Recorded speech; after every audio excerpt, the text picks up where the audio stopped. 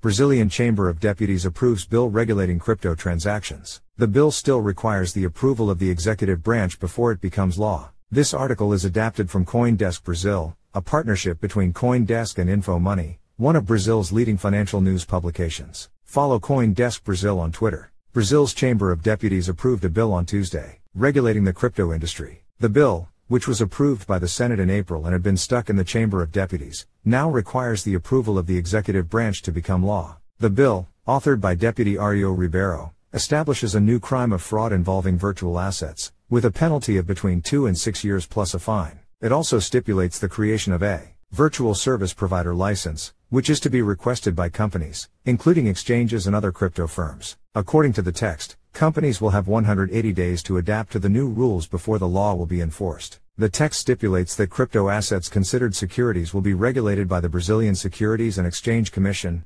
CVM, while other digital assets not falling into that category will fall under the responsibility of another body to be appointed by the executive branch. The central bank is expected to be chosen. This article was translated by Andrés Engler and edited by CoinDesk. The original Portuguese article can be found here. Read more. Stablecoin issuer Tether to make USDT available at 24,000 ATMs in Brazil.